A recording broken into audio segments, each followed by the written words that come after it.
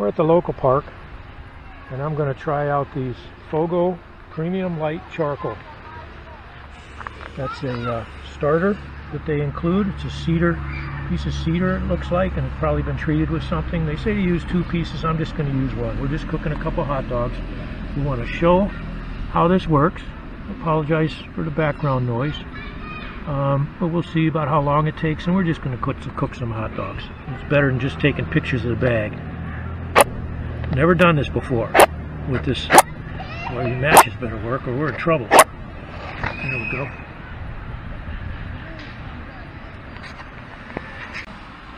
Took me quite a few matches to get that going because we've got about 5 to 6 mile an hour breeze coming off the lake. Kept blowing the matches out. This is supposed to burn at a fairly high rate.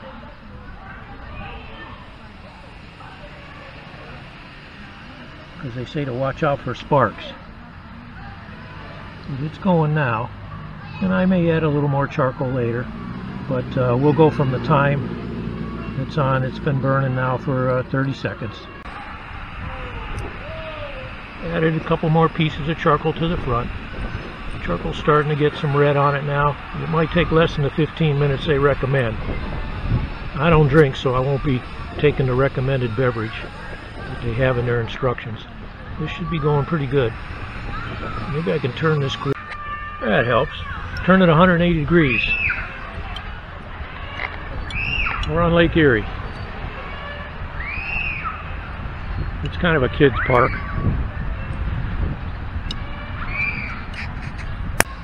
It's been about 5 minutes. I would have to double check. I've swung it back into the wind. It will no doubt easily get started now.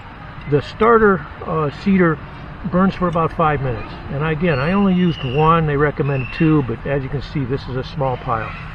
We're just doing some black Angus hot dogs. One of the things about using a wood starter like that is that you know, if you want to avoid the starter fluid, you're going to have to put up with just the middle of the pile starting, and I had to rearrange some of the outside pieces on top. So we'll try to have everything going at the same time here. No big deal. It's just that when you can squirt everything with fluid, you get a more even start. But I would prefer not to have to use the fluid. It's not that big a deal. I don't mind fussing around. We're 13 minutes into this now, and I would have to say that with a bigger pile, you get a little bigger, more heat, and a little faster that things are going. And of course, I only use 1 piece of starter wood, so we're doing everything on a much smaller scale, just to show my hand here. It's just enough to cook 6 hot dogs. Here we are at 15 minutes. And yeah, you could, again, if there was more coals here, you could spread them out and you'd be fine, because you could toss the outside ones into the middle, and you could start cooking if you wanted to, but I have a feeling that I'm going to probably wait another 5 minutes. I'm not in a hurry. Okay, that's been 20 minutes, and that's good enough. I mean, we only have to put 6 hot dogs on here. I've lowered the grate down. I'm going to put some aluminum foil over these rods. I'm not going to try to clean them, and we'll cook up the hot dogs. So, you know, folks with different grills will have different results. There's no air through the bottom of this grill. It was just the wind coming off of the lake, and I've swung it 180 now, so it'll just simmer. But it's throwing off plenty of heat. Time to eat. Not going to show you that part.